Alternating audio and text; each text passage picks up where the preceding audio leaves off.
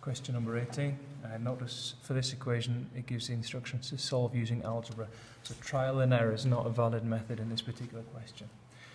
With a simple two-step equation like this, they're easy to solve because you just work backwards from the 9. You take away the 1 and then you divide the 8 by the 2 to get that x equals 4. We can't do that in this because we don't have a number to work backwards from. We've got letters on both sides. So what we've got to do is we've got to get rid of the letter that's causing the problems. The issue with that is if we get rid of something on this right-hand side, we unbalance the equation. We've taken something away from the right-hand side, so they're not equals anymore. The left-hand side's now heavier.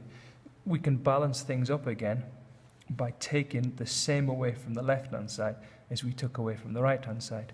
We took 1x away from over here, so we can balance things up by taking 1x away from over here.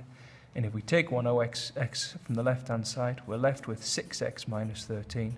We can put the equal sign back in because these two are now balanced. Now what we've got is a simple two-step equation which we can solve like this. Begin by adding the 13, so 6x equals 21, and then divide by the 6 to get the answer.